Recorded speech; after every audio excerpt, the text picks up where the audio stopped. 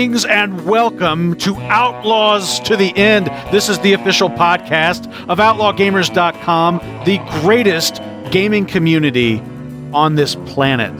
This is the show where we talk in depth about the video game industry, and whether or not we are wearing pants while that happens is a matter of optimistic speculation. I'm Brent Adams, joined, as always, by my friend, the legend that is Mr. Lauren Baumgarten. Lauren? Brent Adams, how the hell are you? Man, it's great to be back with you. How you doing, buddy? You know, I'm well, man. I'm well. Your opening is actually quite appropriate. As literally 10 minutes before we got on the call, I said to my wife, I should probably put some pants on because Brent and I use Skype now. That'd be the perfect reason to not put your pants on, Lauren. That was for you, my friend. How the hell are you? I'm great, dude. I'm great. This is us pretending online that we've never spoken since the last show. Yeah, exactly. Or that we haven't been talking for the last hour.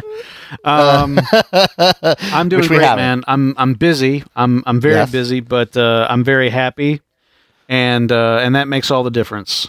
Indeed. How's Zeely? Zeely is great. She's I can hear her right now. She's upstairs playing with her birthday present from her grandparents, which is a new train table for her wooden train track toys. She's a very big fan of. She likes putting the tracks together and stuff, kind of sort of like a puzzle. She loves puzzles. Did you and Lego and things like that? Have you gotten her My First Podcast set? No, but interestingly enough, she and I she was helping me hang pictures today, and I was just thinking, like, I'm remiss as a father in that she doesn't have her first, like, My Tool set. Which she clearly needs, because she was doing very good ferrying back and forth between me and my tool bag to bring me the hammer and the drill and all that kind of stuff as we were hanging up family and friend photos and stuff. So not interested in podcasting yet. Showing perhaps some early signs of interest in music, but we'll wait and see how that pans out. Excellent, man. Excellent. Well, I'm glad to be back here on the podcast. I know people are, you kind of see it, some of the comments. Every once in a while, there's a swell of, so when's the next podcast, guys? And to be fair, I mean, we of course did say when we ended Outlaw Gamer Radio that we were going to sort of do podcasts whenever we felt like it and whenever the emotion moved us to do so. But we have done it a little bit less than I anticipated we would, I think, because both of us just, are busy and have our own lives, which is part of why we stopped doing the podcast in the beginning. True enough. So I think I'm hopeful people will be excited. We put up a poll. We'll talk about that later. And I'm hopeful that I have a feeling we will be doing something for E3, whatever that is. We haven't talked about it yet, but I have a feeling we will be doing something for E3. I feel almost certain that's true. So that'll be exciting, but I'm excited to talk games with you, man. I feel like it's been forever. When I was putting together the agenda for the show, or the document for the show, I thought it's so odd to put it together now because it's been so long. Yeah. Since the last show, of course, we did was a post-mortem.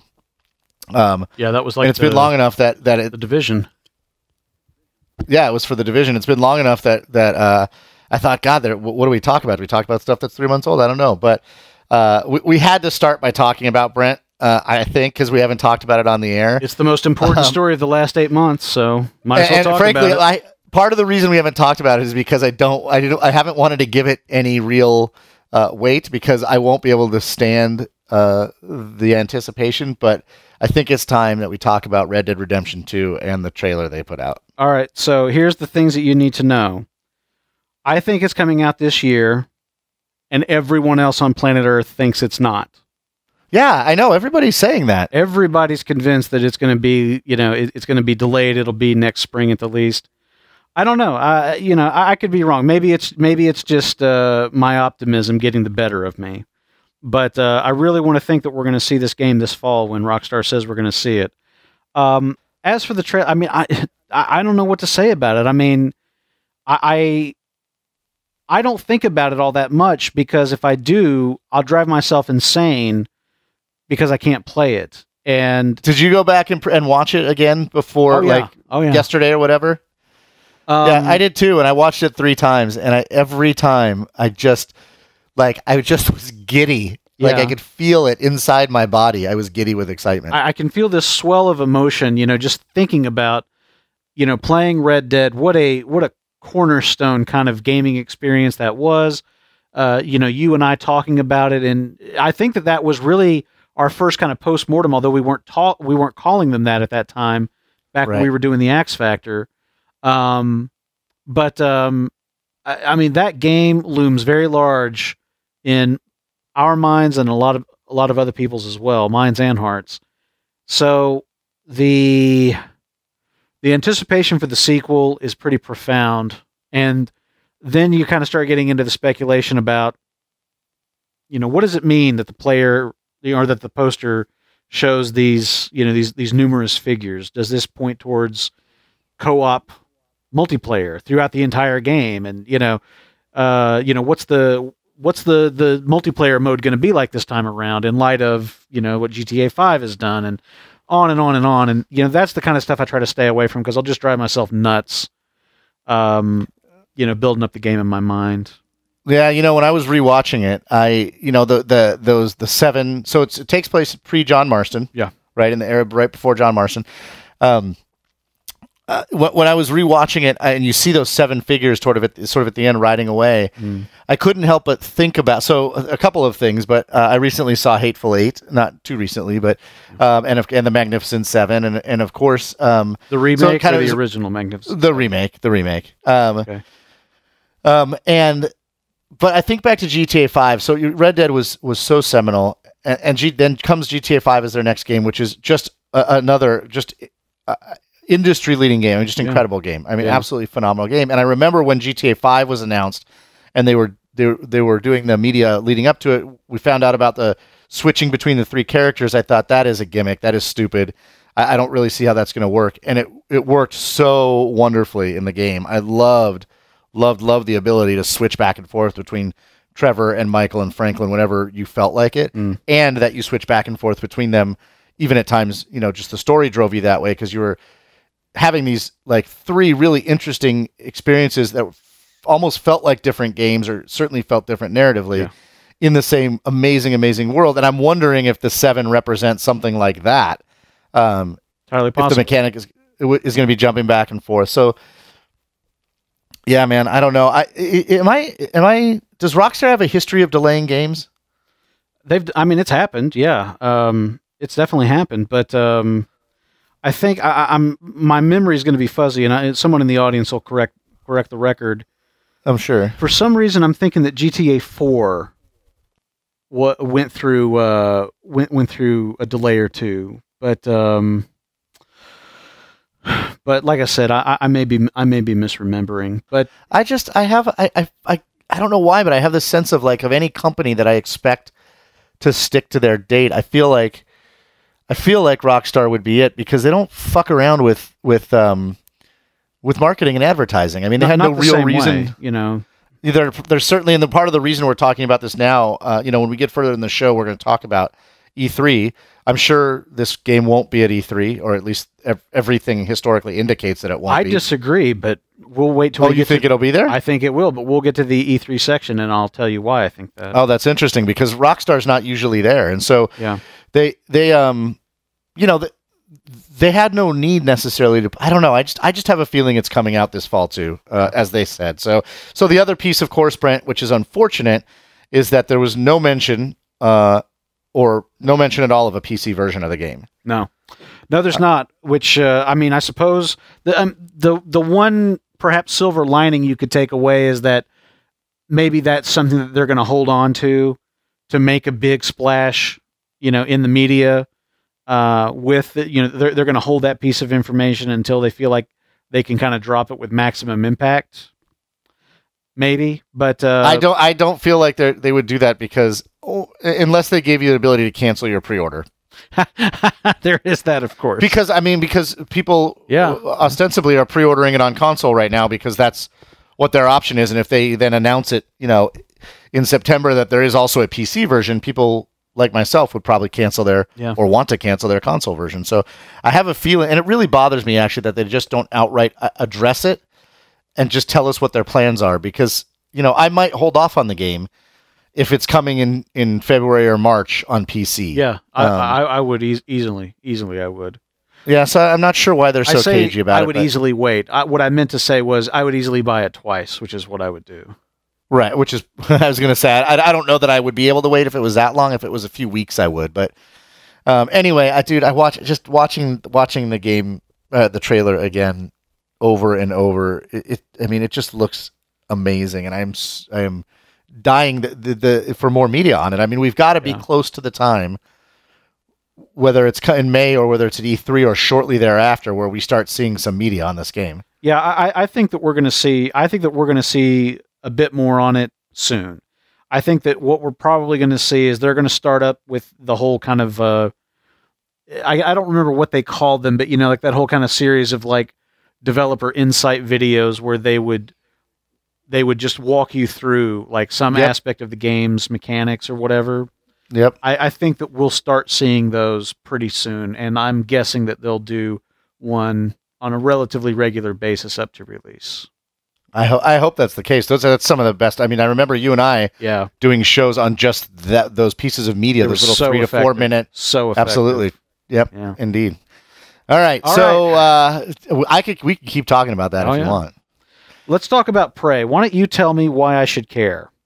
Well, you should care because it just came out a couple of days ago. Yeah, it came out yesterday, didn't it? Like the 5th. Actually, at the time of the recording, it did come out yesterday. It came out on a Friday. Oddly, but not oddly for Europeans, I suppose. But did you play the demo, Brent? I did not, no. So there is a demo. There currently is a demo. This is a game from Arcane Studios, the studios that brought us Dishonored and Dishonored 2. Yeah. Which I didn't play the second one, but the first one I just was not a fan of. But many people were. Yeah. Were. DK notably, he loved Dishonored. He did. So Prey came out and I played the demo. And I was curious. You've seen the trailer, obviously. Is this a game you're interested in, Brent?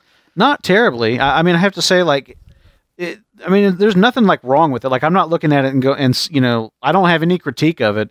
It's just that for whatever reason, it's not grabbing me and saying you need to play me. I'm not getting that reaction to it, or having that reaction to it. Excuse me. The reviews that are out so far, there's not many reviews out because, in typical Bethesda fashion, they did not send out any review copies. Yep. So the reviewers had to pick it up day and date, and they're working on them now. But many of the reviews so far have been quite good. Many of them are saying that it. I've read a couple of reviews that specifically said where BioShock was supposed to be a spiritual successor to System Shock, that Prey has actually done a better job of that than BioShock did. Interesting. Well, I get that. I mean, like in the trailer, like you kind of feel that those ideas might be running through the game. So what I thought was weird. So they put out the demo on Xbox and PlayStation. They did not, for whatever reason, put out a demo on PC, although the game is available on PC. Okay. And I played it on PS4, and I really struggled with the demo. It wasn't the graphics looked very old to me. Mm-hmm. It was very odd. There were some places in which it was quite beautiful. There's some places in which it was quite old. And the gameplay just in that first hour did not feel all that compelling to me. I definitely felt the Dishonored in it, which I was not a big fan of. And I don't know, there are several Outlaws playing it right now who have said good things about it, but I was very unimpressed with the demo, and it left me almost not interested in the game. I mean, I think I will play it when I can play it on PC and when I can pick it up for $20 or something on a Steam sale. Right. But yeah, I like you. There was just nothing about it that has grabbed me. Well, I guess we'll find out if that changes or not. So speaking of things that aren't grabbing you, is that your segue? Is that how you're going to play this? I'm not going to make a wife joke here. But the third thing we wanted to talk about in this first section, I kind of want to talk about was games we haven't played, because there's been a couple of big ones already. Sad commentary on where we are in our lives, Lauren. I'm just going to warn you now. Well, it's interesting. I'm certainly playing a little bit less games, but a little bit less games and been more focused on like one or two specific games. That's me. I'm a lot more focused these days. But there's been a couple of big titles that came out that neither one of us played, and that is Horizon Zero Dawn and Mass Effect Andromeda. Yeah. Well, I did rent Horizon from Redbox and play about an hour of it. okay, that's cool. I would have probably picked up Horizon Zero Dawn if I had a PlayStation in the house right now. But since I am console-less at the moment, it was not an option. But I'm gonna have a console sometime this year. It's a given that it will happen. I'm 90% certain right now that it's going to be a PS4 Pro. But I am hedging my bets a bit. I'm going to wait until E3. I'm going to see what Microsoft has to offer with Scorpio and see if there's enough there that might change my mind. But considering that what I'm really interested in playing on my PlayStation 4 Pro is Horizon Zero Dawn and the new Uncharted and God of War, and so on and Red Dead Redemption 2. Well, that's not a console exclusive, so that doesn't count. But the point is that there's a bunch of Sony exclusives that I really, really do want to play. So I imagine Detroit Become Human. Yeah. I've actually got that on my list to talk about in the E3 segment. But yeah, and as well as that other zombie one is a PlayStation exclusive. I can't remember the name of it. Days Gone is what it's called. Yeah, that's it. The point is that I will very likely pick up Horizon Zero Dawn along with my PS4 Pro whenever I get it. What about Lance played Zelda? And I heard quite a bit about it, and I thought I definitely was encouraged by what he had to say about it. Zelda? That's kind of a big game. I don't have a Switch, so I know I'm not playing it. Listen, when Tony Grice tells me I should buy a Nintendo Switch, I'll go buy one. Because as to what his TG said, Tony is very, very skeptical about the Switch. I think he's pretty interested to see what they do at E3 and see if they bring the content. He feels right now that the catalog for the Switch is really thin in terms of games that interest him. We should bring him on the next show, Brent. All right. Who's that guy? I'll ask him if he's doing something. I'm going to see. I said I wouldn't do this. Well, not to mention, if we go another E3 and don't talk about Nintendo at all, that'll just be. I think somebody's going to revolt, because I was looking at the E3 preview and I was reading up on the E3 preview, and I did what I always do when I prep for E3 and when I talk about E3, past the Nintendo which is just skip. That's exactly right. Yeah. And I feel bad for our listeners, because many of our listeners have Nintendo consoles, and I'm sure it's infuriating. And they're like, "Oh, great, they're not talking about the goddamn Nintendo again." Yeah. Another one was Persona 5 knowledgeably, so you'd just be disappointed with me. That's true. Another game we didn't play that I want to throw out there that people who are playing it are saying amazing things about it is Persona 5. Oh yeah. I also have heard really amazing things about Persona 5. What's the point of this segment again? There were a lot of big titles I felt like that we haven't touched, and but as long as we say their names in the show, then we're golden. In some way or another, we're acknowledging them. That's correct, because I know people are going to be super excited to know that we didn't play games like Persona 5 and Horizon Zero Dawn because we've been playing Ghost Recon for 250 hours. Yeah, that happens. That will occasionally happen to you. Anyway, all right. So let's move on to our E3 preview, Brent. You want to start with, you've got the poll in here. I don't know if you actually want to read these results, but we asked you guys what we ought to talk about. And we initially were like, hey, let's do a Ghost Recon Wildlands postmortem, because we managed to both play Ghost Recon Wildlands, which doesn't happen very often. And Lawrence, and then nobody wanted to hear it. Said, well, why don't we do a poll and ask people what they want to hear? And it's a good thing we did that, because nobody gave a fuck about the Ghost Recon Wildlands postmortem. The Wildlands postmortem had 0 votes for a long time, and I'm not entirely sure that the 4% it does have didn't come from you. Listen, I'm not going to answer that question on the advice of my attorney. I will say that Ghost Recon Wildlands won. It only managed to defeat the other category. So that tells you what you need to know. That's right. The point is that what you guys did say that you were interested in was doing a regular style show. You showed some interest in 2017 in gaming, and of course an E3 preview. So we're going to try to kind of hit on all those things. As far as the E3 preview goes, Lauren, I thought what we might do is play a little E3 bingo here. Okay. And let's just go back and forth briefly and talk about what we personally, not what we think we're going to see at E3, But let's talk personally about what we want to see from E3. What are we excited to see going into this year's show? I'll start with the Star Wars Visceral game. We had the briefest of previews last year, just a little bit of footage, but I think that we're going to see something from it, and I desperately want to see something from it. I want to see something substantial from this Amy Hennig written, or actually, is she the creative director on it? I can't remember. Anyway, Amy Hennig is involved with this Star Wars Visceral game, and I want to know more about it. We know that we're going to see Star Wars Battlefront 2. No big surprise there. I hope Star Wars Battlefront 2 is everything we hope Star Wars Battlefront 1 would be, because I will play the bejesus out of that game.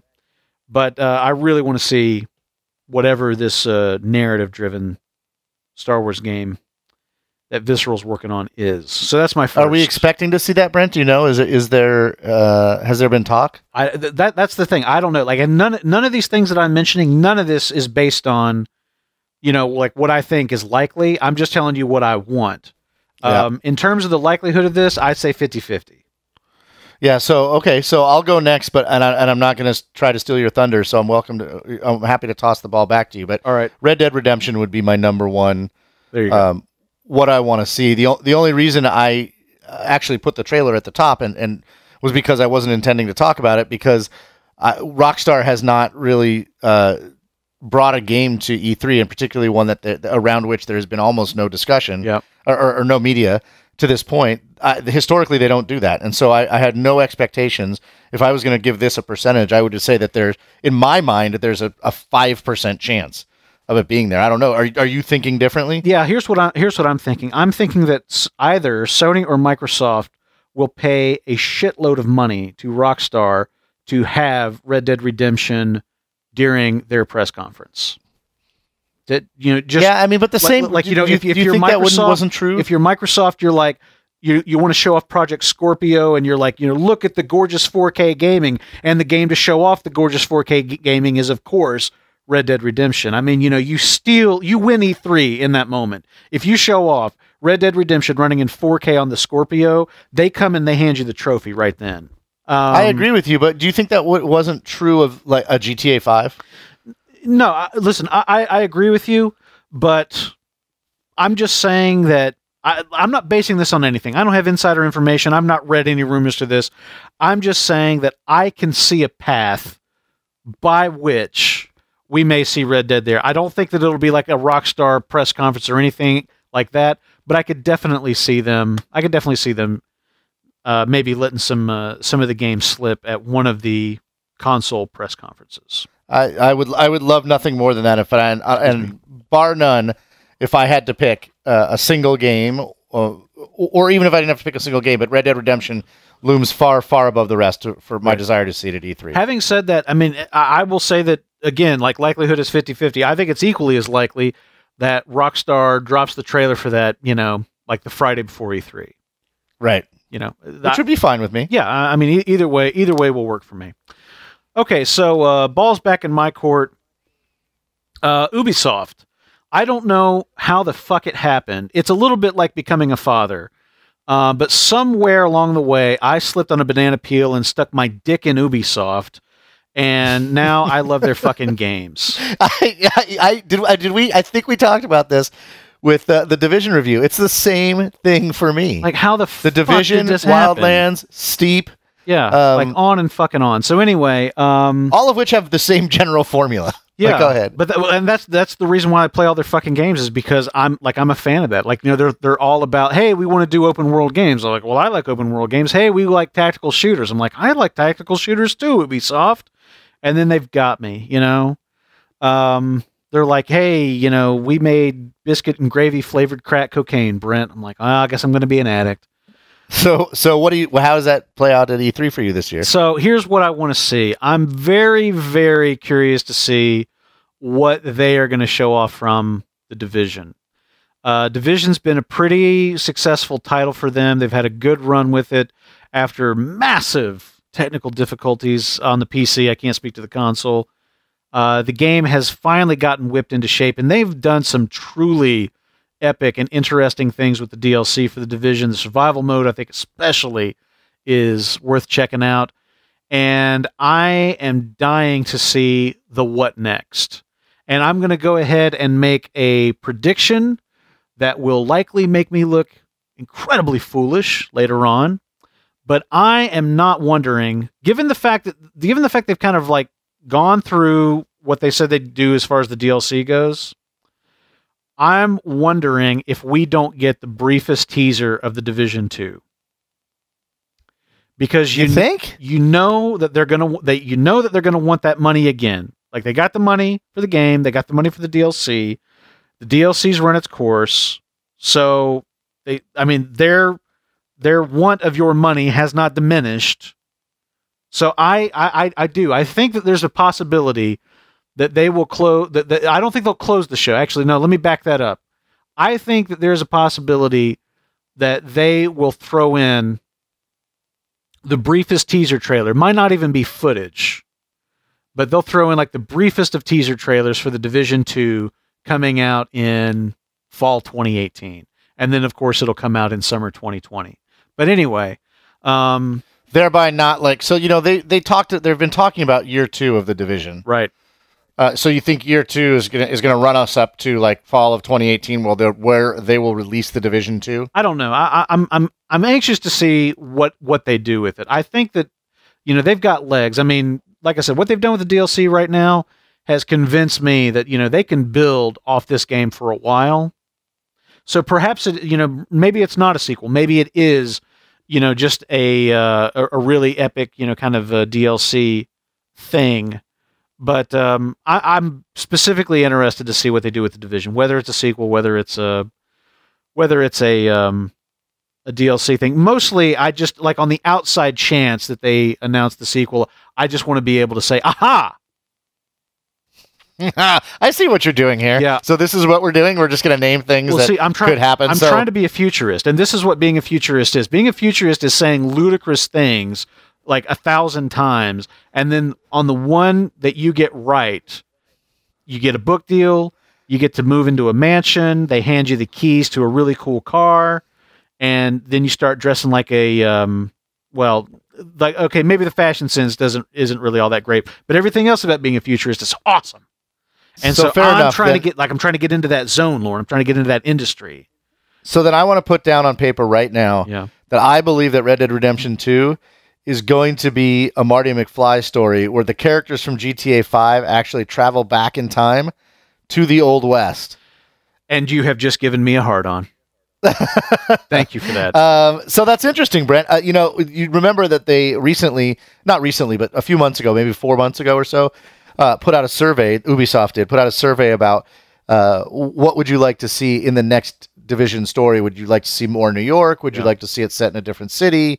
And so that makes some sense to me. I think you could be onto something. I think that could be possible, Brent. I think like what I would like to see in the sequel really is I'd like to see them go to a different city. I'd love to see them do. I remember we talked about this. Me and Fatui and Lance and Neil.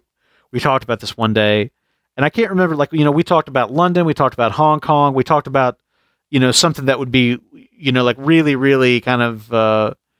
You know, like off the beaten path, like, you know, Dubai or something like that.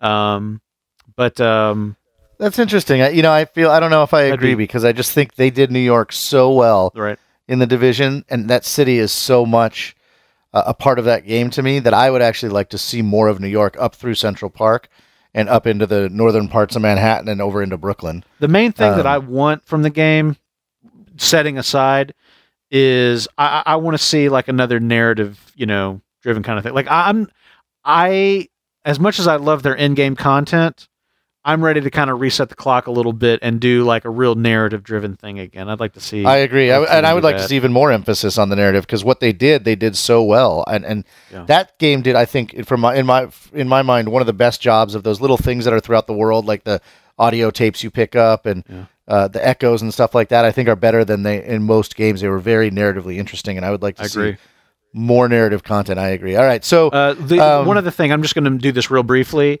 is I just want to see what they have to say about Ghost Recon Wildlands. I'm very curious to see what they might talk about in the way of upcoming DLC, and if they're going to do DLC as creatively as they have for the Division. Very, very anxious. Yeah, it will to be see interesting. that. People are pretty displeased so far with the DLC that they have announced that came with the season pass because it went way more on the side of zany than on the side of tactical. It's real Saints Row. Yeah, and so and people were pretty annoyed by that, and they were very vocal about it in both forums and on Reddit, and so that will be interesting as well. So, all right, your turn. So, really, Red Dead Redemption is the only thing on my list that I give a shit about. Come on, got to be something else. Well, I'll give you some shit from my list. No, there are a couple other things I am interested in seeing. All right, Destiny 2. Okay. I'm very interested in seeing more from. It's going to come to the PC for the first time. Yeah. Which I find intriguing and might bring me back into the folds of that game. I played Destiny. Right. I enjoyed it, but I didn't have the reaction like I did with the Division or Wildlands, where I continued to play after I finished the story. And and I'm hoping, some of the guys that I play with are really excited about it coming to the PC and about the prospects. And so I'm hoping that that in coming to the PC and in the improvements that they will make based on their player base of the original Destiny, that the game will bring me back into the fold. Okay. That is one. I have to say, I'm also interested for the first time in a long, long, long time in Call of Duty. That's interesting. The trailers that have come out, a real return to form for that franchise. They are. I mean, they feel like that. To say I'm cautiously optimistic would be profoundly overstating the amount of trust I have in those companies. But the trailer does feel like a return to form, but in modern, with all the trappings of a modern game in terms of the quality of the gameplay and the graphics. And so it might be interesting to revisit the early sort of Call of Duty, locale, but in the modern sort of dressing that, where the franchise has become so tuned and that, they've done so much evolving in terms of their gameplay and their man. I mean, if they are, there's something special about World War II. There just is. I mean, we've played these types of games in all sorts of different settings, and at least for me, there's something special about World War II. I can't put my finger on it from a narrative standpoint. And if they actually put some effort into the single player, instead of just making it some 5-hour throwaway whatever, just so they can get a multiplayer out there, I would be interested in it. Like I said, I am extremely dubious that will actually be the reality. That the trailer is not just window dressing for the next Call of Duty multiplayer game, that they're, taking what they have and adding 50 more options to it, but it's essentially the same game kind of thing. Yeah. But I'm curious. I'm curious enough that when the trailers keep coming up in my YouTube feed, they move me when I watch them. So I'm curious. All right. Yep. Fair enough. Next one for me is Bethesda. Bethesda has kind of come out of nowhere to suddenly be a force to be reckoned with at E3. And I am very, very curious to see what they have to say at this year's E3. We know that they're doing a presser again. And I think that many people will agree with me in that the timing is just about right to hear something about a new Elder Scrolls title. So interesting. I am going to be watching live with popcorn and a lot of anticipation to see what Bethesda has to say at this year's E3. That was not even in my consciousness, Brent. And that is when did Skyrim come out? Oh my God. Let me look it up here. It's been 13? a while. 2011. Yeah. 6 years ago at this point. Obviously, Elder Scrolls. You could be right. Elder Scrolls and Fallout, there's a bit of like an alternating kind of, quality to those games. And, Jesus Christ, November 11th, 2011. I know, isn't that crazy? It is a little bit crazy. But anyway, so yeah, I'm thinking new Elder Scrolls is definitely a possibility. That is interesting. I hadn't thought of that. Okay. Now, and see, you're pulling out better stuff than I am. That's usually how this show works, though. You're pulling. So thank you. I was expecting that's what she said. So really, just par for the course. So my next game that I would be interested in hearing about, and I'm quite actually confident that I think we will hear about, is Shadow of the Tomb Raider. Yeah, yeah. I really, really, really enjoyed the last Tomb Raider game. Actually, I still haven't played. I still haven't played Rise of the Tomb Raider yet. I own it, but I haven't played it yet. Oh my God, Brent, you should play it. It's fantastic. It's not perfect by any means, but it's very, very good. And I'm really excited for the Shadow of the Tomb Raider. We do not have a release date for that game yet. I would not be the least bit surprised if we got one. Right. Rumors are saying early 2018. I would be thrilled if it was sooner than that, but I don't know. I especially, fall is such a difficult window, and if you have something like Red Dead Redemption coming in, and but I would like to see more from Shadow of the Tomb Raider. I would like a release date from Shadow of the Tomb Raider. Yeah. And I really, really want to see what they're doing with Lara's hair. Okay. Yes, why not? I can't believe you haven't played that yet, man. I'm jealous of you now that you have that out there in front of you. Yeah. To check out. I'm anxiously anticipating getting back around to it. But that's I'm so focused on doing multiplayer stuff these days that my window for doing single player games is even sort of smaller than my window for doing multiplayer. All right, sure. So okay, what else you got? Next up for me is The Occupation. This is the follow-up from your friend and mine, Mr. James Burton, and all of the talented people at White Paper Games, who, of course, did Ether 1, which Lauren and I were such big fans of. Tremendous first title. And The Occupation is their new game. We've seen an announced trailer for it. They've said that it's going to be coming this year.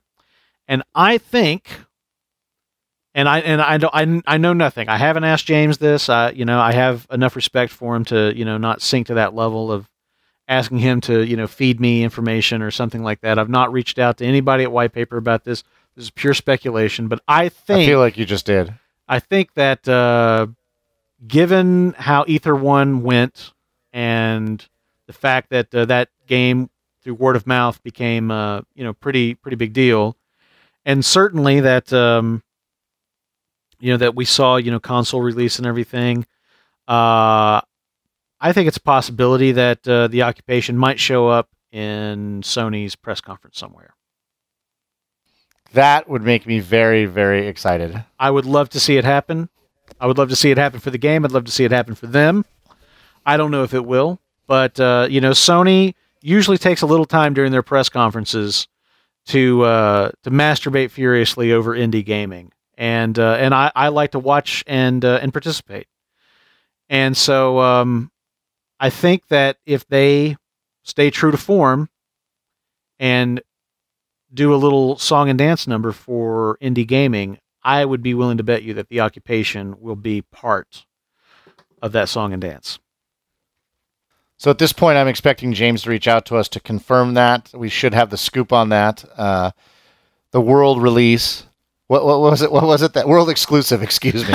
That game trailers used to do. For all the good it will do us. We should have a world exclusive interview on this game before Sony, the Sony presser. No, that would be fantastic. The trailer for that game looks outstanding. As you said, Ether 1 was fantastic. That's awesome, man. God, you're pulling out some good stuff. Maybe wishful thinking.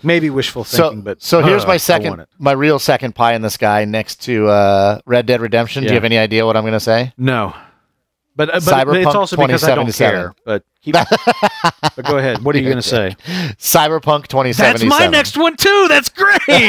Hey, cool. I don't think it's going to be there. Oh, I think it is. I think it totally is. You think so? Yeah. I think CD Projekt Red will show up at the PC gaming show, and they'll show off something for Cyberpunk 2077. The game's supposed to be out in 2019, so it's 2 years away. It's the perfect time to show a teaser or some alpha gameplay or something like that. I think it's totally plausible. Now, I mean, it ain't going to happen, but it's totally plausible. Plausible versus likely is two different things. Obviously, I don't know how likely it is, but I think it's 2 years away. Yeah, they could do it. I think they're too busy trying to backpedal the fact that they screwed up and put Gwent on the PC instead of on a mobile platform. Yeah, that was just their whole response to Gwent. They're like, for a company that does so many things right, I'm still scratching my head over how they didn't handle the Gwent phenomenon better. I feel like they really, really missed the mark on that. They did huge. They went. I mean, they took them too long to pivot and actually start doing it. Yeah. And then when they did, to make the decision to not make it a mobile game, terrible, but to make it terrible idea. It was, yeah. It was, I don't know why they did that. I mean, as much as I love to sit and play Gwent on my computer, yeah, it is the absolute, or on my console even, maybe it is the absolute perfect game for for phone, for tablet. I agree. I agree. Yeah. Okay. This is one that we share. I don't know if it's going to be on both of our lists of this slot, but and we've already kind of talked about it a little bit. But that's Detroit Become Human, the next game from Quantic Dream. We've already seen a little bit of this game. Yep. Was that last year's E3? Yeah. So I am ready to see a bit more. I'm ready to see some gameplay demo, perhaps. I'm ready to get some more information. You and I are a little bit of a minority on our interest in David Cage and Quantic Dream and the titles they've done. Controversial they are, but I'm sort of unapologetically a fan, and I'm very, very anxious to see what Detroit Become Human actually shapes up to be as far as a game. And I can already hear people saying, well, let me tell you, it's not going to be a game for starters.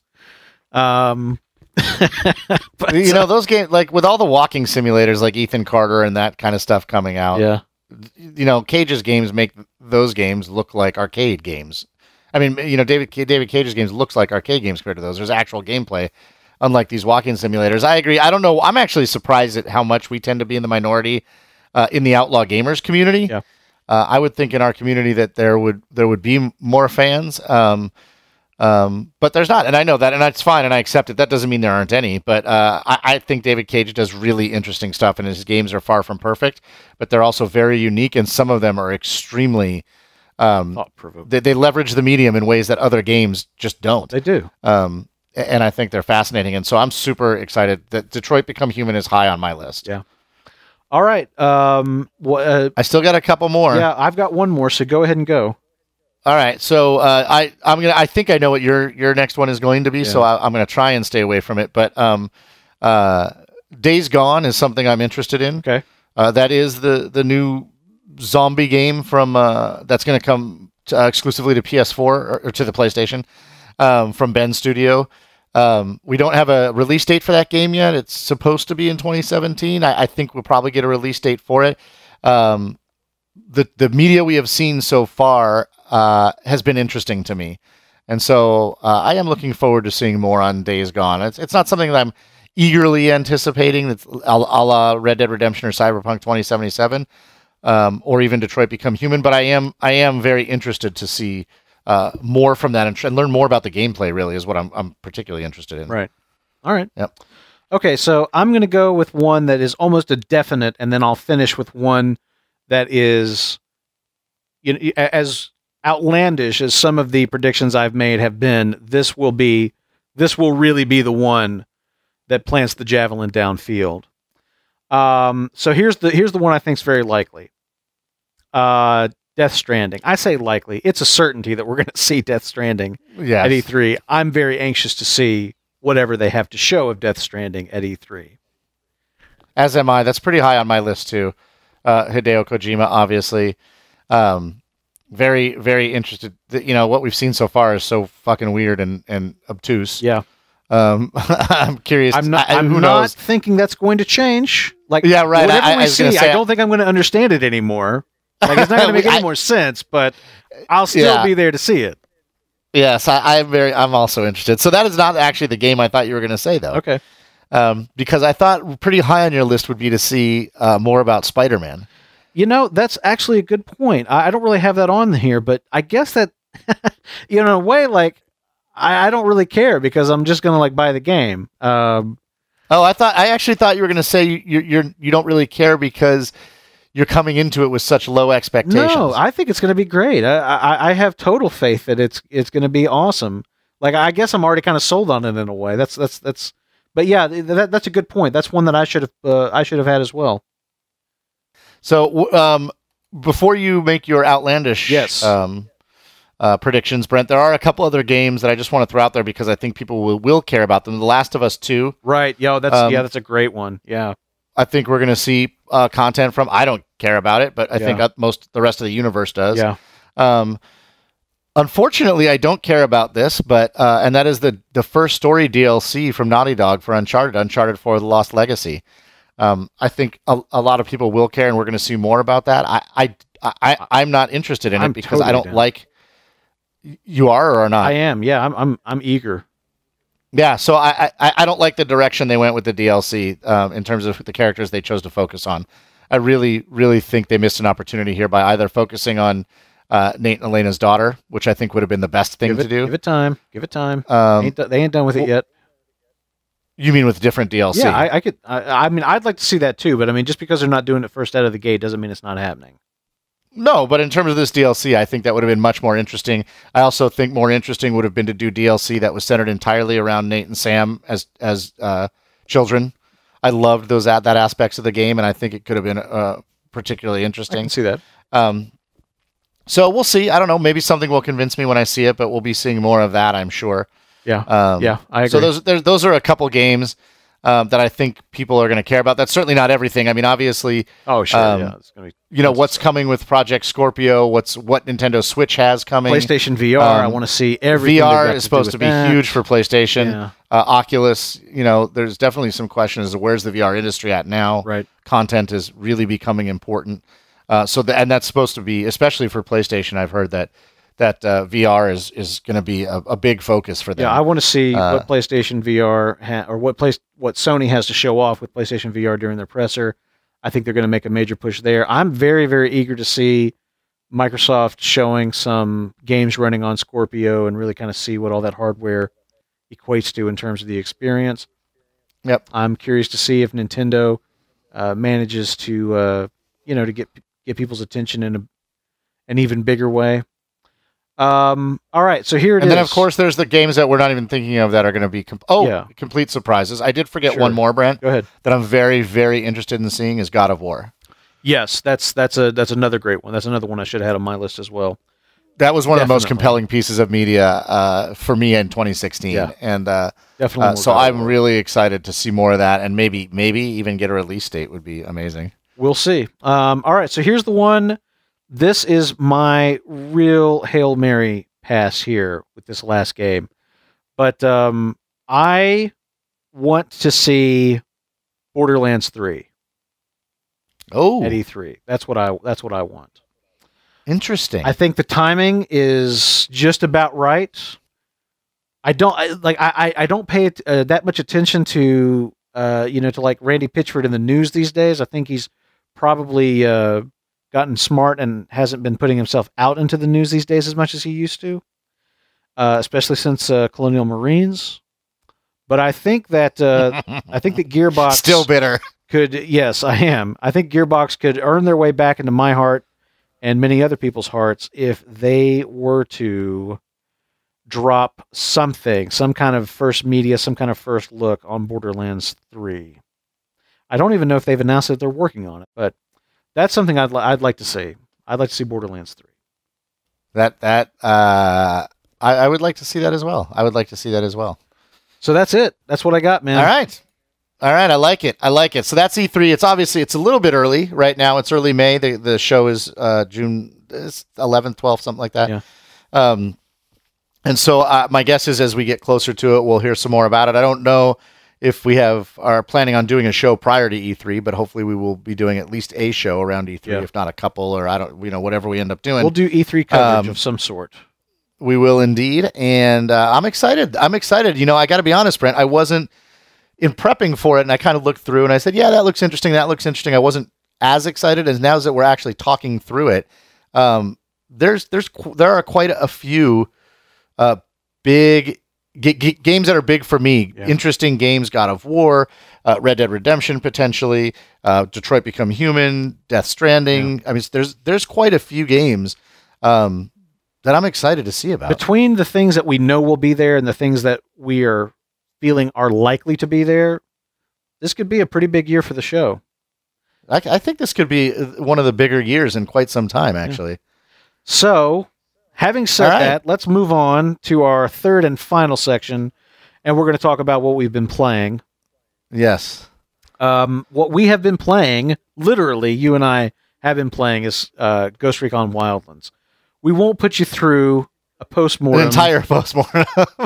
A third section, 90-minute postmortem. We won't do that to you, but we are going to talk about this game a little bit because it bears mentioning. This game is worth talking about because for all of the things that it kind of fails on, it soars in other areas. And what I will say is that to me, the game represents a decent first effort, but more so a really, really exciting direction for them to pursue in DLC and future titles. Because what I desperately want is to see a more polished and more complex, more rich Ghost Recon Wildlands experience after having played the first game to completion. So, to start out the discussion, let's just say that we both played the game. Brent, you have completed the story. I've completed the story. 100%. How many hours? Do you know how many hours you put into the game overall? It's a little over 100, I want to say. Okay, I put around 75 hours into the game, and I'm about 25% done with the story. Okay. Just to give context. Not that that's necessarily relevant. We'll talk about that.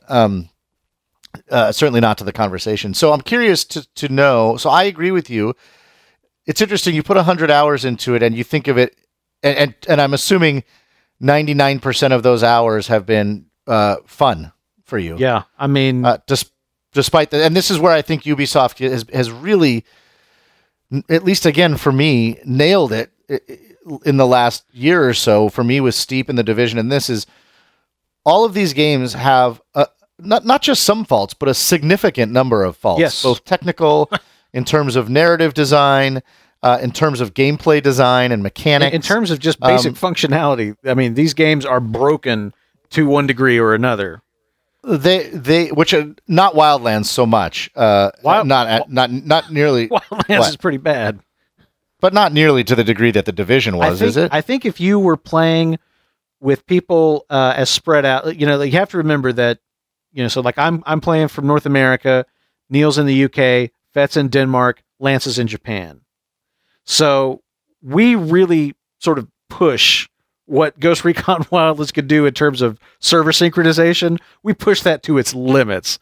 And I mean, it's fun. I mean, like the bugs actually make the game fun to a degree because I'm flying a helicopter. The other three guys are on board. I'm like, okay, so we're going to go here. And then the mission objective is this.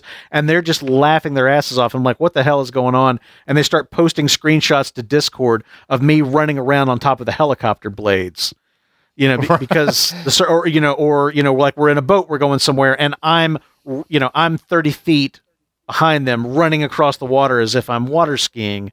That's awesome. So I actually am jealous of that because I've had almost none of those issues. I play almost exclusively with North American partners for most of the game, you and Aaron. And we've had virtually none, not none, but virtually no issues like that. Oh, yeah. And frankly, I'm a little jealous. I want to see the water skiing. But that's the thing. I mean, some of the bugs were actually like make the game more fun. But at the same time, there's also those days where you log in and like the helicopter blades aren't spinning. Like it's just a stationary model that's just kind of flying around with no sound effects. Right, it breaks the immersion. And you can't see anybody else. You're like, are you guys in the helicopter? Like, yes, we're in the helicopter. Get the fucking shot. Like, I can't see you. Like, the helicopter looks empty. It's flying itself. And like, everybody's like, okay, quit out, and we'll try again. And that kind of thing. So I mean, all of these games have issues, and again, not just technical issues, but like gameplay design choices and narrative issues and blah blah blah blah blah. But they have managed to strike a formula, at least in my experience, and I believe yours too, Brent, that despite all of that, the games 99% of the time are fun. Yeah, and they're fun to play, and there's something about their core mechanics and the world setting up. And so, Ubisoft made a decision, I think it was a couple of years ago at this point, to go to that we all scoffed at, open world where games. They said, open world games. Screw it, we're only doing open world games from now on. We're not doing anything else. And we thought that is, you're not that great at them. You're not even that great at them. Exactly. And B, like, you're cutting off a huge section of your market. And so I really consider them still in the learning phase of this. And I'm willing to give them, 5 years to like release these games and get feedback from the consumers. I have to give them a tremendous amount of credit. I have played a lot of hours in The Division and a lot of hours in Ghost Recon Wildlands and have been very active on Reddit in both games. Yeah. And they are extremely active in their community and reaching out and asking for feedback on a regular basis and making changes from that feedback. I really saw that in The Division. Yep. And it's very similar in Wildlands. So something about Ubisoft's games in the last couple of years have really been hitting a sweet spot with me. So that being said, I think Wildlands is a tremendous amount of fun.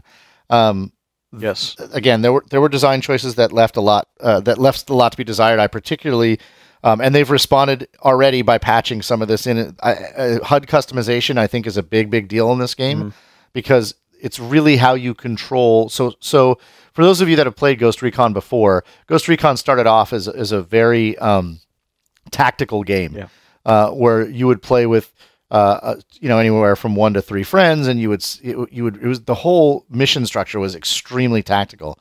A lot of people feel like, and it's not untrue, that Wildlands has veered away from the tactical nature of the Ghost Recon series and gotten more to more arcadey gameplay. The open world. You can help fix that by cranking the difficulty to extreme. Extreme makes it a lot more tactical. Well, so the entire time we've played this game, Brent, we cranked the difficulty to extreme and removed 85% or more of the HUD. Right.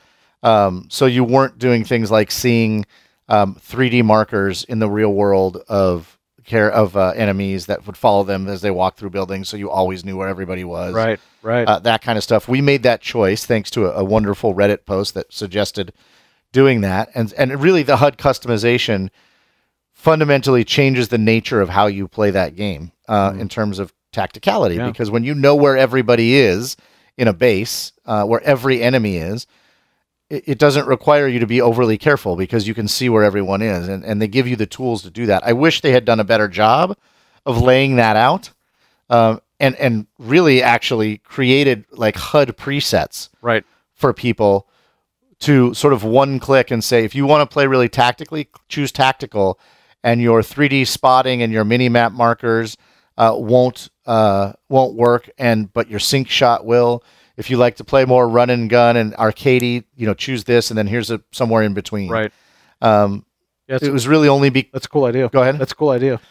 Yeah, it's really only because I was in Reddit reading that stuff ahead of time that I knew to do that, and I did it as soon as I started the game. There was a point. So Aaron and I, and I think you know this, Brent, but not only did we get rid of 85% of the HUD, but we also play where you cannot refill your ammo in the wild. So you can only refill ammo at safe houses. Yeah, I wanted to tell you, because I played with you guys several times, and I wanted to tell you that I thought about that, and I decided that it was bullshit. And here's the support to that argument. I think that you should allow yourself to refill at enemy ammo stations, and the reason is because 99% of the weapons in the game you are procuring in the wild from enemy forces, and it stands to reason they would have ammunition for those weapons at their bases. Well, so here's what I would say to that, to push back a little, is if you're trying to be realistic. So in the game, you can pick up ammo by walking over guys, right? So you can continue to refill your ammo by taking it off of other guys, which I feel like is realistic.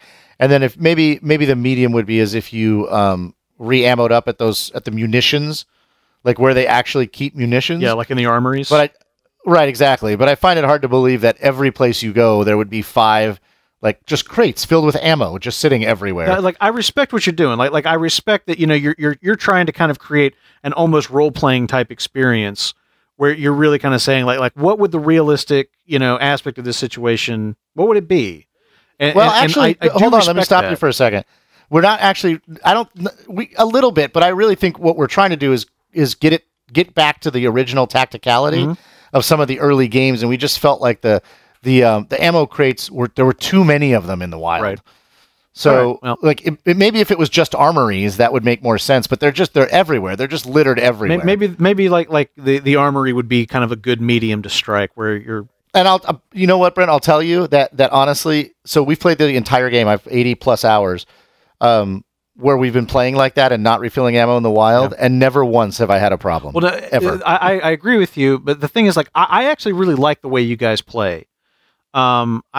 There's days that I don't think I'd have the patience for it, and that's just because like the way that we play is we're a little bit faster paced, and our focus is a little bit more on fun, you know, because it kind of has to be. It kind of has to be in a way. Wait a minute, just to be clear, the way we play is fun. No, it's a different kind of fun. Okay, we play with the soundboard where we've got, you know, Ride of the Valkyries, you know, pumping out of the chopper. So that is the greatest thing I've ever seen in video games. So I want to explain this to people. Right. So what Brent has done is created a soundboard on his computer, and every time they get into a helicopter, this isn't the only time, but they get into a helicopter, and Brent puts on music like Ride of the Valkyries, or Magnum P, or the Magnum PI theme, or the Magnum PI, or the Airwolf theme. Fucking brilliant. Or it could be Mars Bringer of War, or it could be Long Tall Sally, you know, from like Predator. It could be you the also Predator do it theme. like when you complete missions and stuff, right? Like I've got like a whole list of stingers, like, you know, We Are the Champions, You're the Best from the Karate Kid, You Got the Touch by Stan Bush. I've got a whole bunch of stingers for like every time we get a mission completed. Anytime we get in a car, you know, it's going to be like the Knight Rider theme, or Starsky and Hutch, or Convoy if we've got more than one car. If we get into a boat, it's Miami Vice. You know, if we get into a plane, it's Danger Zone from Top Gun. It seriously is one of the most brilliant things I've ever seen anybody do with a video game. You cannot imagine. Have you posted a YouTube video about this? I've tried to, but as you can imagine, YouTube's content ID system loves to rain fucking wrath down upon my Ghost Recon vids. Oh yeah, I bet. But anyway, and I understand what you're saying. We were playing with a little bit more of a casual sort of it's a different. But what I'm saying is. And so some of the other things we do is like we won't change loadouts out in the wild. Right. We only if we leave the safe house with a certain sniper rifle and a certain assault rifle, stick with that. You have to play with that because again in the real world you're not going to just cycle through all your weapons out in the jungle. I totally get that. That's cool. And so doing those things has made the game. It is a hugely fundamentally different experience. After playing that way for about 10 or 15 hours, we started. So what Aaron and I did was we said, okay. There's 4 branches, I think, right? Production and security and something else. Yeah. We said smuggling. security, smuggling. So we said security missions we'll do alone because we're not always going to be able to play together, and we'll save the other 3 branches for co-op play. Okay. And so, a week into it or whatever, I was playing on my own, and I went in and I was just hunting weapons at that point. I was like, I want to go get the best sniper rifle. Yeah. I want to go get the blah blah blah. So I'm just going to turn on the markers and all the HUD and everything. Because I don't want to screw around with this. I don't want to take 4 hours to infiltrate. I just want to be able to go in and blah, blah, blah. Right. And it totally changes the way you play the game. It changes the game into like a loot shooter, in an action loot shooter, right? With almost no recon necessary. And after a very short time, I grew bored with playing the game that way. And I thought to myself, like 80% or more, or 90% of the players playing this game are playing it this way. Because that's the default way that the game comes. And it literally is like a whole different game. And so anyway, so that's how we're playing the game. And Wildlands has a lot of issues. The narrative is bland. Whereas in the Division, I thought the narrative was fantastic. Yes, let's say what needs to be said here. This is the worst written game I have played in 15 years or more. It is fucking awful. Whoever wrote this game, I pray to God that you look back on it as a learning experience, because it sure as fuck wasn't worth anything else. Like the fucking incidental dialogue in this game Yeah, it's awful. It is amazing how bad it is. I mean, it's fucking amazing how awful some of the dialogue in this game is. It's true. It's awful. It's unlike The Division, which I thought was fantastic. Yes. Dialogue, not only acting, dialogue, Yes. and their story. This is terrible. This ain't that. Those people did not work on this fucking game. On the other hand, it is one of the most beautiful game worlds I've ever played in. It's terrific. It is stunningly huge. It is. I mean, it's every inch as big as they say it is. But that's what she said. Yeah. I will say the thing about the game world that I'm not saying that this is a negative, but there's room for improvement. If they could have the game world the size that it is now, but if it could be as dense and as rich in terms of what you can see and do within the game world as, say, something like a GTA 5, I mean, it would be like a landmark, industry-defining kind of title at that point. You know what I mean? The only issue that I have with the world is that it feels a bit repetitive. It feels just like a little bit thin, and like you see a lot of the same things over and over in just sort of different settings. Well, so wait, I want to chew on that for a second, because repetitive and empty are different. And I do think that empty's not what I mean. I mean it's thin. I mean it's thin. Like right. Okay. So you go into a village and you kind of know instantly what you're going to expect to see there. You like, I mean, you look at the village and you can tell, like, okay, that section over there is all civilians, and then over there where I see the red brick buildings, that's where the bad guys are going to be, because they use the same buildings over and over and over throughout the whole game. Right, their level design in there. So there's a couple of things. It's fucking huge. Unlike GTA, the entire game world is open from almost the second you step into the game, for the most part.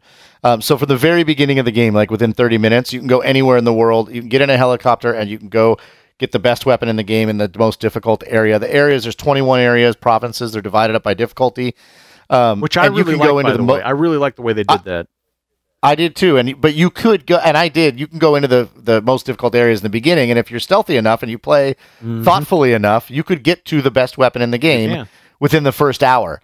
Which is a whole, and we're not going to do a whole postmortem, but I totally could. It has an effect on the game to be able to get the two best weapons in the game within the first hour, because it has completely removed all of the meaning of the rest of the weapons for me, because I don't give a shit, because I have the two best weapons in the game. So.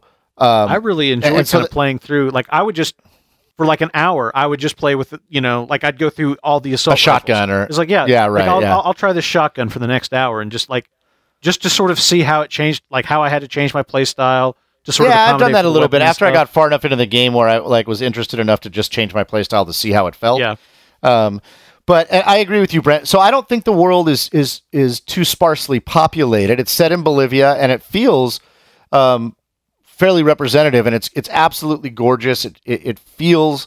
I like the amount of flying or driving you have to do. Like, I rarely. It happens occasionally, but it rarely. Oh, that's the other thing we don't do in the world, is we don't fast travel during real play sessions.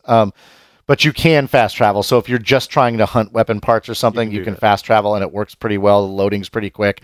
Yeah. So I don't feel like the flying is so beautiful, and the helicopter, and it's fun, and blah blah blah, and the driving is fun enough for me that I don't get annoyed when I have to do it. But I agree with you, Brent. When you arrive at your destination, there's maybe 5 or 10 total configurations in all of the whole. You might find a mine here or there. They just keep recycling. I remember one time I found a cave that had water in it, and I just about jumped out of my chair because there was something new. Dude, that is like one of the coolest things. It's like a fucking Cobra base from G.I. Joe. It's so fucking cool to discover that for the first time. But I agree that I would have liked for there to have been more uniqueness to the different like urban areas that you're going to. That's just time. That's just That's one of those things where you need another 6 months in development to just do that, Yeah, but the game definitely has issues, but the core gameplay. So not only is it one of the most beautiful worlds I've ever played in, and not only is it probably the biggest I've ever played in. I agree. But the core gameplay, the sniping, the shooting, the drones. We play very stealthy, so the feeling of moving through a camp, the time to kill and all that with the bot, like the core gameplay, I feel like is just really in a sweet spot, and it's just fun. I mean, other I can than sit the driving, and snipe. I agree with you. Yeah, and the driving. So a lot of people are down on the driving and the flying. I had to read Reddit to learn how to fly the helicopters. The flying is fine. The driving is spongy as all fucking get out. It is. It is. There's no question that neither one of them are perfect. I really like the. I try and take the motorcycle as much as I can, because I think that's the most fun thing to drive. But mostly I just fly because I love flying in the game. Yeah, it's tremendously fun. It is. Brent, have you come across the airplane that looks like it's out of Indiana Jones? Yeah. That's my favorite vehicle in the game. I don't know if you've done this, but you can barrel roll that thing very easily. It's a lot. It's super responsive. Well, let me tell you, you fly anything through Media Luna, and you will be barrel rolling your ass off. That's a true story. They got some fucking SAM sites up there, son. So for those of you that are interested, you can go look at my Steam profile, Huckleberry880, I think is what it is. I've got 450 pictures of this game. It is the most photographed game I've played. I've got probably 100 hours of video sitting on my hard drive that, I may or may not be able to fucking upload to YouTube. But I mean, almost every play session we have at this game, I've got recorded. And man, I'm telling you, we had some good fucking times with this game. It is a lot of fun. And again, so the other piece of it that makes it so brilliant and so delicious is the drop-in, drop-out co-op. Yeah, it's tremendously good. And it works perfectly. I mean, there's not... That's it. That is what makes this game an excellent experience, is what you just said. I actually really enjoy this game on my own as well. I really do. I've played probably 30 plus 40 hours on my own and absolutely loved it. I think I agree. I think I've got 44 hours solo and then, whatever, like 68 or 67 or something like that in co-op. Yeah, but this is what made Borderlands. Was it the first Borderlands this way, or was it? It was. I get both, right? I don't know. 1 and 2. Yeah, I can't remember. Was that same like seamless drop in, drop out co-op where you can? It's just seamless and you can keep playing on your own or not, and not that there's not a couple technical hiccups here and there, but essentially it works perfectly. And it's incredibly fun. You get on. I say, hey Brent, you want to play? Yeah, sure. Whose game you want to play? And let's play in yours. Okay, and we play. And then when you get out, I just keep playing. Nothing, right. It doesn't matter, and the game keeps perfect track of what missions we've done or not done, or it's just tremendous fun. I think the real sort of get for this game and me was the drop in, drop out co-op. The idea of playing this entire game from start to finish with my 3 friends was incredibly exciting, and the game absolutely delivered on that experience. There's, it's got shortcomings. It's got things that, that need polish and all that. But every bit of that, for me personally, pales in comparison to the amount of fun I had playing this game with Neil, Fett, and Lance. And I'm just desperate to have DLC other than the DLC that's out right now. More. I just want more of this game to play, and I hope that the DLC release schedule is going to sort of facilitate that. And I'm very kind of curious to see if they do some more unique style things, like the survival DLC from The Division, as an example. They set up an interesting sort of narrative towards the end of the game. I won't reveal what it is, but something kind of happens like in the last beat of the story as things are starting to kind of wrap up. They do this interesting narrative thing, and you're like, oh, wow. Like, so if you were to keep playing, like, that would change this, and it would make the experience very different.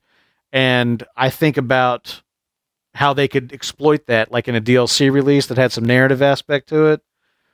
A lot of possibilities for this title. I want... That's really interesting, man. I'll be curious to talk with you about it once you get there. Yeah, when I play it. I would love to see them take the team to, like, Brazil and do some CQC stuff in a favela, or head to cocoa plantation in Vietnam, or what I mean. Like, that could be some interesting stuff. But all right, so unless you got anything else, Brent, I think we should move on because we still have a few more games to talk about. No, all I'm saying is Ghost Recon Wildlands. The story sucks, but give it a chance anyway. Yeah, it's a lot of fun. I guess we could have said that instead of all that we did say. Brent, next up is a game that I've seen a few of the Outlaws posting about. I haven't played it. Helldivers? Dude, play it. Play it. It's fantastic. What is it? I don't even really know what it is. What kind of game is it? It's a 4-player co-op, drop in, drop out, top down, isometric, shoot and looter ish. It's like Torchlight 2. Diablo? It's like Torchlight 2 meets Contra. So, or another way of saying it is it's Starship Troopers the game. So basically, you are playing for, like whatever, like the Grand Imperial Army of Super Earth in some distant future, and so you're like this very Stormtrooper-esque looking kind of badass, and your goal is there's all of these like Verhoeven-esque propaganda pieces playing throughout it. Spread managed democracy throughout the galaxy, protect freedom by conquering star systems, and that kind of stuff. And so like this is what a gameplay session goes like. You select a planet. You and your 3 friends, you crawl into these pods. They fire the pods down from starships that are in orbit down to the planet's surface. You crawl out of your pods. You've got mission objectives to accomplish. You might have to go and secure a location, like a control point kind of thing. You might have to go and activate a SAM site. You might have to sweep a minefield.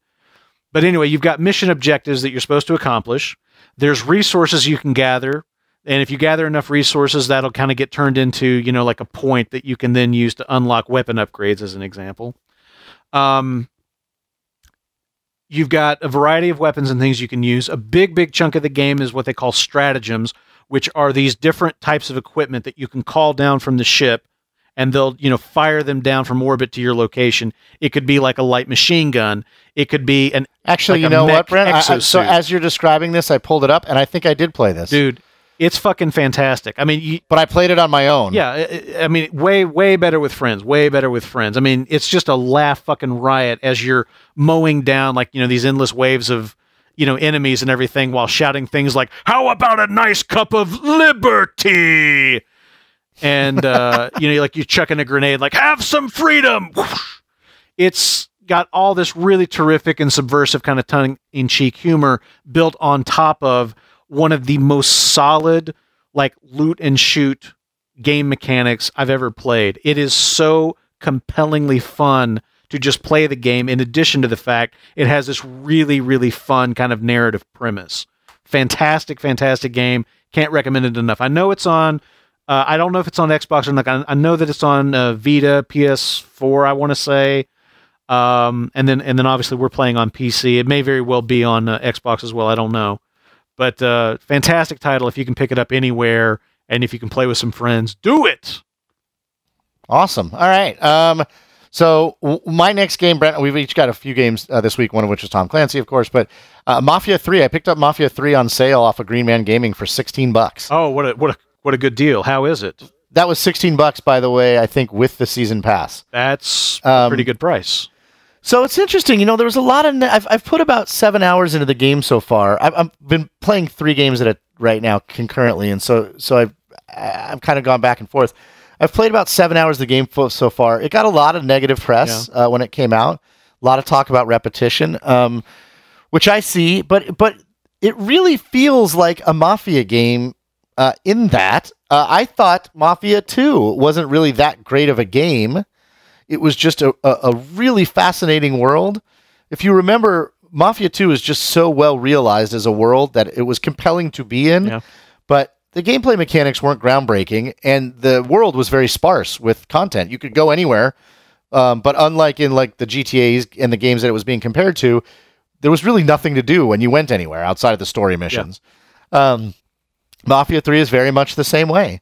There's not a whole lot to do so far outside of the story missions. The missions are repetitive, but the writing and acting and world building is top notch. And I don't know that I've ever played a game set in the late 1960s in the United States.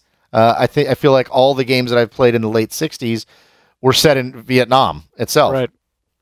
But this is set in the United States, and it says right at the beginning of the game when you load it up, just so you know, the dialogue in this game does not reflect the belief of the creators, but we felt like it would be inappropriate to leave the racism of the time out of the game. Yeah. So be warned that it's there. And so it's there, and it's not just there like you hear people say shit like "get out of here, nigger," which you do, which is uncomfortable. But like in the opening mission, you play as Lincoln Clay, who's a black character. He's an African American character. He's actually mixed race, I think, and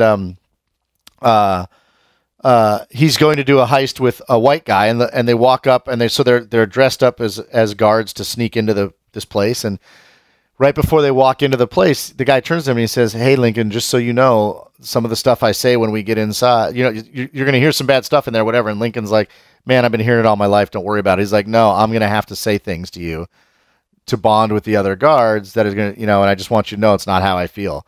Like they actually have that conversation before they walk in the door, and then he starts. That's a nice story beat. And then he walks in, and the first thing is like, "Why is this black guy here?" And the white Lincoln's partner is like, "Yeah, man, I don't know. There's some affirmative action bullshit where they think black people are supposed to be able to work, so I got to drag this fucker around with me." Yeah. And he badmouths them, and it's really uncomfortable and weird. But so it's not just like they have racism sort of in the world, but it's part of the story. It's really well done, and the world they have built, man, the fucking music. The music is the best music I've seen in any one of these open world games because it's all like this late 60s or mid and late 60s. All the music, all this Creedence Clearwater Revival, like all the real bands from the time, and it's fucking fantastic, dude. I can see that. Sure. And so, like the HUD is not the cars are beautiful, but the HUD is not great. The gameplay mechanics are not like as optimal as they should be on the PC, especially. But I mean, just how you take cover, especially after playing like Clancy games, the cover mechanic is not great. The missions are repetitive, but it's just like the other Mafia games to me, which is that it's a wonderfully written and acted and beautifully realized world that they haven't really fleshed out gameplay-wise and with other shit to do. But I still really enjoyed Mafia 2, and so far I'm really enjoying Mafia 3. That's a pretty good endorsement thus far. Yeah, I mean, it's not like I said, it's not perfect. If I can pick it up for $16 with DLC included, I will probably do it. And supposedly, I saw a couple people post on our website, the first DLC already came out, and supposedly it's quite good. And then the next DLC is coming at the end of May, and also looks really interesting. They give you the opportunity to play as one of the other main characters you don't get to play as in the main game. So I feel like they're improving in the DLC on the concerns people had with repetitiveness and gameplay in the main game itself. But so far, I'm enjoying it. It's certainly to the tune of $15. Cool, very cool. Yep. Yeah. All right. So the next thing up for me is Thimbleweed Park, which I can't remember if this was on Rock Paper Shock, and I can't remember where I read this, but there's like a little blurb from a review somewhere, and they said that Thimbleweed Park is the best thing to have come out of Kickstarter, period. And I think that that's pretty accurate. It's if you are a fan, if you know what the Scum engine is, if you harken back to the glory days of point and click adventures and Maniac Mansion and Monkey Island and Full Throttle and all those terrific LucasArts point and click games, you're going to be right at home here. This is done by Ron Gilbert, and I'm terrible with the other guys' names that he's worked with. Gary Winnick, I think. Yeah, Gary Winnick, and it is a return to form for the point and click adventure game. It feels exactly like they kind of picked up where they left off with those titles. It's got all of the gameplay tropes and the trappings that you'd expect. It's fantastically fun. It's really funny. There's great witty dialogue. It's very self-aware. It's aware of its place in history, and so there's a real sense of nostalgia, but they also kind of turn that into humor and neat little story beats and things. Like, you'll go to pick up something and they're like, I probably don't need to pick that up. It's probably just an adventure game red herring anyway. Just they have fun, within the genre and that kind of stuff. Really, really just neat story that's kind of unfolding. Funny characters. It's really, really tremendously cool. I've played about 17 hours. I'm stuck as hell right now. I know in general terms exactly what I'm supposed to be doing, but I can't quite figure out a way to get there and do it.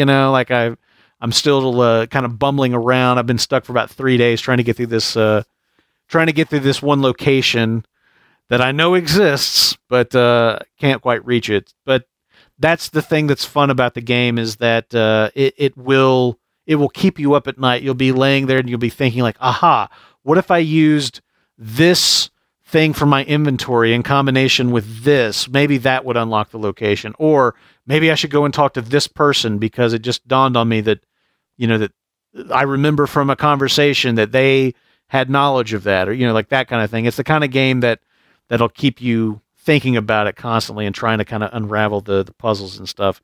Madly in love with it. I'm having so much fun. That looks really interesting, man. I looked it up, and unfortunately, it looks like it's on everything but the PS4. Oh yeah, maybe so. I don't know. I'm playing it on PC. Yeah, I mean, it's a game my wife and I used to play. We used to play point and click adventures together. We played the Siberia games. Dude, give it a try. You'd love it. I would love to, but we would play it on the PS4, so I might have to. I can stream my PC. Yeah, you got your Steam Link or whatever, right? I don't have a Steam Link, but I can use my laptop and Chrome remote desktop to play. Right. Do it. Not Chrome remote desktop, but another program. So now I definitely will check this out. It looks like a lot of fun. That's awesome. I had never heard of it till you put it on here. Yeah, dude, it's really, really good. I crowdfunded it, as did some other people. One of the features of the game is that if you crowdfunded it at a certain level, okay, so like there's a phone book, like a public phone book at a phone booth. It's a period game, by the way. It's set in like 87, I think. So payphones still exist is the point that I'm making to you right now. If you crowdfunded it at a certain level, you got your name in the phone book. If you crowdfunded it at a slightly higher level, you got to have your name in the phone book with a number that can actually be dialed on an in-game phone, and you'll call and get somebody's voicemail. And I know that Christophe Fatui, he's... Meaning like you can record a voicemail and send it to them? Yes. So like as an example, Fatui, who I play games with almost every day of the week, he crowdfunded it at that level. So like I went into the phone book, I find his name, I dial, and I hear the voicemail message that he recorded for them and sent in. And so, there's... That is honestly one of the most brilliant rewards I've ever heard of. It's fantastic. Like there's a large library in the game, and there's, I don't know, dozens, maybe 100 books in this library. And they're all, they're all just like 2 pages, maybe a few paragraphs at most. Some of them are just, 1 or 2 paragraphs. But the point is you can pull out these books and read stuff that's in the books, and every bit of it was written by fans who crowdfunded it at a high enough level that they unlocked that. And so, they could email in whatever they wanted their book title to be and what was going to be in the book. And some of it is just, it's like, it's almost like last time on General Hospital, it's like this kind of daytime soap opera drama type stuff. Or, it's kind of, it might be more of like a psychological thriller. It's just like so interesting to see, what people did with that freedom to just write something really quick, some kind of short 2-paragraph kind of narrative and throw into the game. So did you fund you're in the phone book, Brent? I'm not in the phone book. No, I only funded it at the level to get the game. But the reason I'm mentioning is that I'm really curious to know if any other Outlaws are in the phone book, if they're on the voicemail list, because I'd love to call them in game and hear their message. It says I was reading the Kickstarter. It says so for that price point, you get your name in the exclusive Thimblewood in-game phone book, subject to their approval, of course, because I don't want anything inappropriate. And it says your name could be the solution to a puzzle. Yeah, which is pretty cool, isn't it? That is so cool, dude. Yeah, I really I'm totally turned on by this now. Like, I wish I'd funded it at that higher level. I wish I'd got my name in the book. That'd have been pretty cool. Do they have any swag for this game? Do you know? Like, I don't know. That's awesome, man. So I do want to say, just because I just mentioned it, and I looked it up while you were talking, it looks like they are planning on putting it out on the PS4, but I guess Xbox has a 3-month exclusive. Okay. It doesn't say that they're going to put it out. As soon as the 3 months expires, which the game came out, I believe, on March 30th. Yeah, so it'd be the summer when they have the ability to do it. Right, it's the end of June. But it does look they did say it is their intention to put it on the PS4. So again, doesn't mean it would be in 4 months, but it sounds like it will be coming. Tremendous in 3 months, game. I mean. Very, very fun. That's awesome, dude. That looks really awesome. I'm definitely going to check that out. All right. All right. My last game, Brent, I want to talk about. is Nier Automata. Now, I've not heard of this, so I'm very curious to. Oh, you're kidding me! Say I have not. So Rowan is all over this on the website. Yeah. As are other Outlaws, but so Rowan's going to kill me because I don't really have the background to talk about this game, but it's a Japanese game. Mm-hmm. And I truly do not know how to describe it, Brent. It is a I don't know how to describe it. Hold on. I'm gonna look up their description of the game because I want to make sure that I describe it right. Okay. So I don't know what it was that caused me to start playing this. I did pay full price for it. I paid like $48, but I was just seeing so much of it on the website and so many incredible posts about it. So it says, I'm just reading from Wikipedia. Is an action role-playing video game developed by Platinum Games, published by Square Enix for PlayStation 4 and Windows. It was released in Japan in February. It's a sequel to the 2010 video game Nier. So it's an action role-playing game. I don't even know how to describe this game. It's so weird. You have to. All I can say is go watch some gameplay videos. It is incredibly beautiful. The music is amazing. It is ridiculously deep. It's got the interface feels like Metal Gear Solid. The gameplay feels like I don't play a lot of these games, so like Metal Gear Rising type of. You have two like different sword weapons.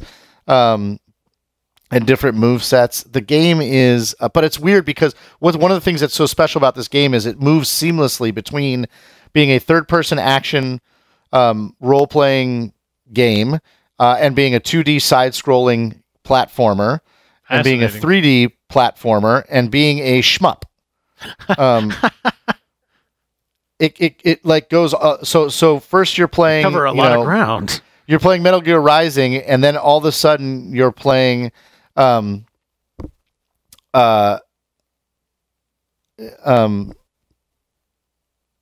or some other 2D side-scrolling Metroid Prime, and then all of a sudden you're playing Resogun. This is fascinating. It's really interesting. It's incredibly beautiful.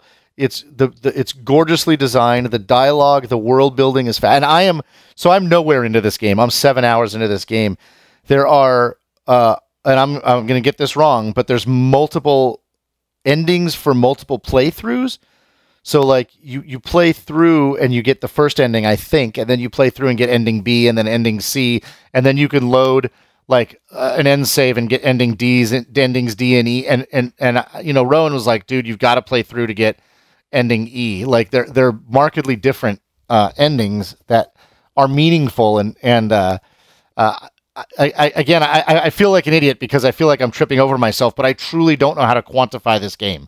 I don't have enough of the vocabulary from playing Japanese style games, and this game is so unique in the way it seamlessly moves between gameplay types that I've truly never seen anything like it. That I've never seen a game do anything like this successfully to this level. Fascinating. That's really all I can say. I really encourage people to go, and it's a game that I would never think that I would want to play. I am not into Japanese games at all. I would look at some gameplay right now. I would normally look at a game like this and think. As a matter of fact, I looked at Nier over and over and over and thought, "This isn't for me. This isn't for me. This isn't for me." And there's a demo. So go play the demo. And I played the demo, and I was like, "Done. I'm done. And I bought the game." Yeah. I'm playing it on PC using a controller. Mm-hmm. It was just because I wanted that extra bit of beauty. It's just as beautiful on the console for those that are interested. I highly recommend it. It's extremely well rated. Video Gamer gave it a 9 out of 10. Destructoid gave it a 9 out of 10. Famitsu gave it a 39 out of 40. GameSpot gave it a 9 out of 10. I mean, IGN gave it 8.9 out of 10. I highly encourage you to check it out. Rowan's been posting constantly "Game of the Year" on Nier Automata is the title of the gallery that she's using. So, cool. I highly recommend it, dude. Check it out. I will. All right. So we're gonna go into the sunset. We're gonna go into the sunset. We did structure this like our old timey Outlaw Gamer radio shows. So without saying it, we started in the garage, moved to the clubhouse, and hit the road. Now we're going to go out into the sunset. And Brent, for my little Into the Sunsets, I actually have two of them, okay, but I'll keep them very brief. They're links to articles. One's a link to an article, one's a link to a video. The first one is called The 9 Best Cell Phones in Games. It's an article that was written on Game Informer. And I just thought it was interesting, Brent. I think people should check it out. It's just an aspect of games that I never really thought of as their own aspect of games, like how you design cell phone use in a video game. Right. And I just thought it was a really interesting read. I'm not going to go through them here. I just think it's a really interesting topic, and something that would be interesting to, even have a discussion about, or, if you were doing something at like a game developers conference or whatever, to do a specific presentation on just cell phones and games, because they're never really very good. And I think it's meaningful. It's tough because it's a device we're so used to using in our regular lives that we're used to using it like a touch screen. And so trying to use it with control things is always super awkward. And so anyway, I just think it's really interesting. And then the other thing I had here was a video from the good old Jack Frags on how to trigger the Megalodon in Battlefield 1. And did you watch the video, Brent? No, I haven't watched this yet. It's fucking hysterical. You have to get 3 people to turn valves simultaneously, and then you have to go to where the water fills up in this puddle, and then you have to melee murder 3 people. And when you do that, then that gets blood in the water, and that calls the shark. It's just hysterical. It's this really complex and awesome Easter egg that everybody should watch this video. It's beautiful gaming, in my opinion. I wish more games hid things like this in their games. Yeah, yeah. Cool. So anyway, I thought that was really interesting. Well, my Into the Sunset topic is also going to be short but sweet. It's a little bit of kit. It's a little device that I think you might want to check out. It's called the Elgato Stream Deck. It's getting ready to come out, in theory, this month. Amazon says that they're going to start shipping them on May 15th, but who knows how accurate that is. Only Elgato knows for sure. But in any case, it's going to be coming out really, really soon. And what it is, it's a small little box. It's got 15 buttons, 3 rows of 5. Each of the buttons is an LCD screen. And the intent is for this device to facilitate you live streaming. So there's all kinds of things that, while you're live streaming, that you're going to be wanting to do while you're live streaming. And this box is designed to make it easy. It's integrated with popular streaming software, obviously Elgato's, but also like Twitch and OBS, I think. There's commands built right into it, so you can do certain kinds of things. You can swap scenes. You can you can bring up GIF overlays to thank people that are donating to you, or to just sort of punctuate a moment of gameplay. You can fade on and off your webcam video from the gameplay. You can pause and go to some kind of pause your stream, go to some kind of be right back window and all that. So you can do all this stuff directly from the box, and you can do it really easily because, as I said, each of the 15 buttons are LCD screens. They're tiny little LCD screens. So you can, come up with thumbnails. You can overlay text on top of whatever images you choose, so you know exactly what that button does. It's no longer a matter of, mousing over to a second monitor and, trying to do something real quick while you're talking and still entertaining your audience. You just glance down, hit the button, and you're rocking and rolling. So that is how the box is intended to be used. However, and what I am really interested in, the software, which has gone through a lot of heavy development. As they were beta testing this, they'd sent some out. They had a really active discussion going on with the people who were beta testing these boxes. And so the software evolved rapidly through that back and forth process. The box is also customizable enough that you can use it for damn near anything. So as an example, what I'm really interested in is I'm interested in getting a hold of one of these boxes and using it in conjunction with my Adobe Creative Suite software. So now I've got, and each one of these buttons, in addition to performing a function, it could also be a folder. So you can hit it and you basically drop into a folder, and now 14 of the buttons are new programmable buttons, and one of them is like an up button to go back up to the previous folder. So now you have the ability to store presets for the software that you use, because each one of these buttons can be a key combination, it can be a macro, it can launch an application. So I hit a button, and now I've got like all my Photoshop shortcuts there on screen, and I've got icons for each of those showing what they do. I launch Premiere. Now I go into my Premiere folder. Now I've got shortcuts for the stuff that I do in Premiere or After Effects or whatever. If you're a programmer and you find yourself, repetitively hitting certain key combinations within your software to do something, you could map that to this box. You could throw a descriptive icon onto it. You've got it sitting right beside your keyboard. And I think that this box has the potential to really, really speed up creative workflows for those people who do that creative professional thing on the PC. There's probably applications that I'm not thinking of. You could use it in music production. You could use it all kinds of different ways. I think this thing has so much versatility, so many possibilities. I'm so excited to get mine. I have pre-ordered it, and I'm really, really anxious to get a hold of it and try it out. I'm going to be doing some stuff on YouTube and just kind of showing off what it is and how I'm using it. You'll find some videos up there right now. People have been using the beta, or like the early prototype versions as they were beta testing them. So go check those out if you haven't already. It's $150 US, and the one limitation that everybody thinks of as soon as they see it, and Elgato has said that they cannot do, is you can't do animated icons. That's the only thing. The screens could only show static images with text. But that limitation aside, it's still pretty cool. That sounds really interesting, man. I looked it up when you started talking about it, and it's super configurable, and I'm astounded that way customizable. Actually that nobody's done that before. Exactly. I'm shocked. Exactly. Like that, and that's something like I actually described something like this to Tony because I had an application on my iPad that would it was kind of like trying to do the same thing, but it was terrible because it would always like lose connection, like it would never like kind of like work or whatever. And I told Tony, I was like, like the thing is like you'd want something like if you had like a physical kind of keyboard, like an auxiliary keyboard, but like you had like a screen behind it where like each button could kind of look a certain way or whatever. Or if you ever saw like the old Optimus keyboard, that I can't remember the guy's name. He was, but he basically like designed this keyboard, and every key was like a tiny little OLED screen, and I think like every key cost like $16 or something like that. Ridiculously expensive. But the point is that like I described something like this to Tony years ago. I'm like, man, like I would love to have like this thing for my iPad, but like it actually worked. And I think the Elgato Stream Deck might be that. I'm super stoked. I just can't believe somebody didn't come up with, even if you take out the customization or ability of it, just the idea of creating a deck like that specifically geared towards streamers. I think they're going to sell a few of these things. Yeah, at that price point, every single streamer out there is going to buy this. Yeah, and the thing is, as opposed to it just being sort of a useless gimmick, I think it will actually improve the quality of their streams. It'll allow them to do more professional, more interactive. I think that it will have a quality of life effect on what they do streaming day in and day out. I think it's going to be absolutely. Really cool. That's why at $150, it's an absolute no-brainer. Yeah, I agree. Yeah, that's brilliant. All right, well, that brings us to the end of the show, Brent.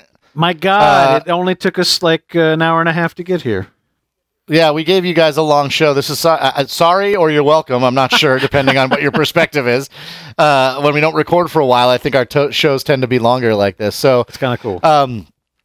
As we said, we will be doing some form of E3 coverage. We don't know what it is, so we'll let you know when we do. But that's just a month away, and in the meantime, maybe you can get through this show in that time. As always, we want to hear it's more important to us to hear what you guys think about all these topics. We love that the site is still going strong and people are talking on the site. I'm there every single day of the week. Definitely. At least for a minute. It's New York Times and Outlaw Gamers Society where I go to, but I get all of my gaming news from you guys. Honestly, I honestly don't go really look at other websites unless you link out to them. So why would you need to? I love it. So please chime in as always. Your conversation is the conversation. Let us know what you think about the Stream Deck, about triggering the Megalodon in Battlefield 1, about the 9 best cell phones in games or other cell phones. I'm really curious to hear what people say about that. Also, any of the games we talked about in the unannounced on the road section, such as Nier Automata, Thimbleweed Park, Mafia 3 Helldivers, or Ghost Recon Wildlands. Up in the middle section of the show, we talked a little bit about E3 and the E3 preview. Please, we want to know what you're looking forward to E3 and what your predictions are. And then, of course, at the beginning of the show, we talked about the most important thing of the year, the Red Dead Redemption 2 trailer. Also, Prey, for those of you that are playing, we want to hear about that. And any other games you didn't play this year that you thought you would but chose not to, we'd like to hear about those as well. And any topics you have, please feel free to include that in the conversation in the comments. We love to hear what you're saying. Brent, it has been a joy as always. Yes, it has. And remember, guys, you don't stop playing because you get old. You get old because you stop playing.